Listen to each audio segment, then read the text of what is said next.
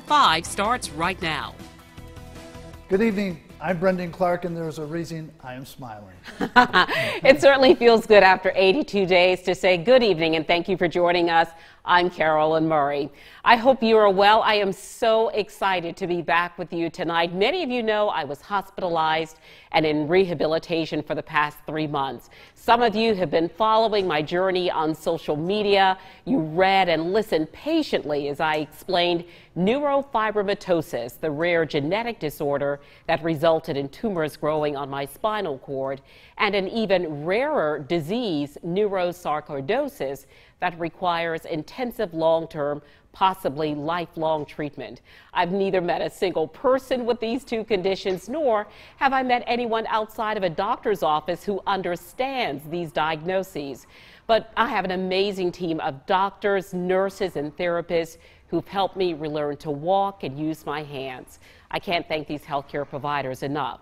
And because of your concern and your compassion, I'm committed to telling you what it means to live with a chronic disease. But we'll do that another time. Tonight, I'm back in my comfort zone with some of my favorite people in the world. I may look a little different. Medicine has a way of healing the body, but damaging the ego. So when the time is right, I will tell you more about my journey. But right now, I remind you that I am not the news. I'm just privileged. Make that blessed to deliver the news to you. I got my TV wife back. It's wonderful to have you back, Carolyn. You have certainly been missed. I know it's been a tough battle, both physically and emotionally for you, but you have certainly been an inspiration, not only for me, but your entire News 2 family. So happy to see that smile and you back sitting right next to me. Well, I'm so happy to be in the middle of you two. As you well know, my brothers, my husband, whatever you want to call them.